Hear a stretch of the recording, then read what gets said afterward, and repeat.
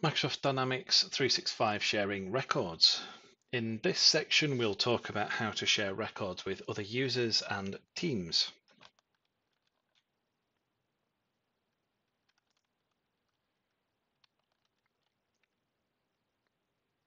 First of all, we need to make sure that users have the ability to share records. So here is my security role. So through my environments, through the Power Platform Admin Center, I'm looking at the sales team role.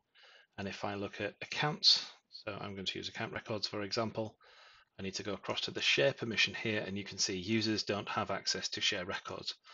To allow that, I need to choose how they can share records. So I'm going to say, for example, that users can only share account records within my business unit. So the business unit that owns the account record in the first place. To share the record, I go to the front end. So I'm in the Sales Hub here, and I've gone to Accounts. I open up the account record that I want to share, and I can see at the moment this record is owned by me. So it's within my business unit. So based on the security role, I'll be allowed to share this record with someone else in my business unit. All I need to do is go to the share option here, and I can manage access to the record.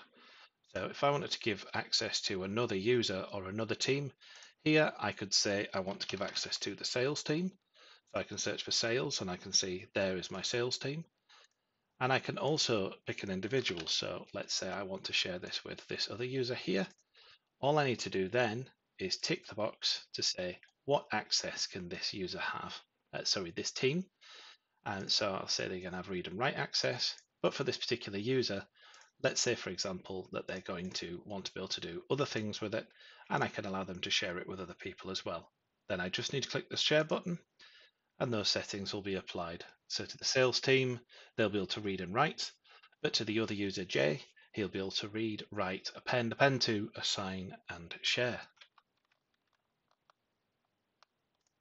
Here's an example of a record that is owned by a team.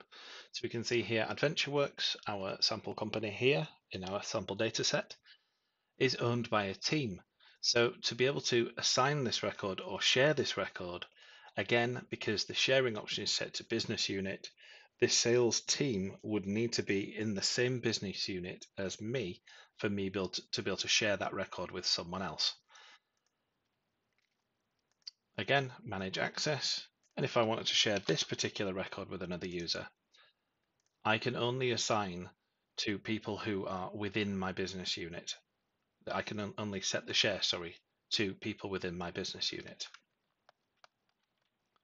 But if, for example, I'd given the organization permission for share on account records for this security role that is assigned to this user and team, I would be able to see all users of the system to be able to share that record outside my business unit. A good example of business units, you could have an organization that's split into business units that sit across different countries. Each country could be a business unit, and records could be set to read ownership within those different countries. So each country only see their own records, but then you could have a higher level business unit for management and reporting purposes that can see records across all business units to be able to report all in one.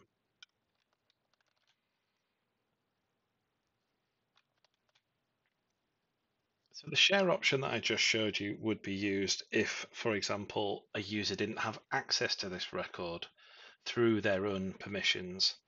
Records can be shared individually with a user through the option I showed you. The other option is email a link. If you click this will pop a new email in your desired client. So it could be Outlook, it could be the Mail app. It will pop up and put a link to the record so that can be sent to someone else. However, the person receiving the email needs to be able to have access to the record.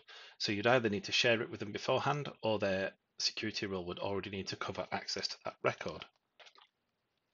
Sharing records via a link is much more secure than sending a screenshot of a record. If you send a screenshot of a record to another user, it could accidentally be shared outside the organization, which means data is being exposed to external parties, which you may not want to do. If you use email a link, if that email is accidentally sent outside the business, anybody outside the business clicking the link, unless they have a login to Microsoft Dynamics, wouldn't be able to access that record, which makes it much, much more secure. And the final option for sharing records here is copy link. So you can see this will pop up, looks very similar to when you use OneDrive or SharePoint. And here you can choose to copy that link, paste it into an email or send it via Teams or however you like. And users will be able to open that record using the link, providing they have a login and providing they have access through their security role to get to the record that you send the link for.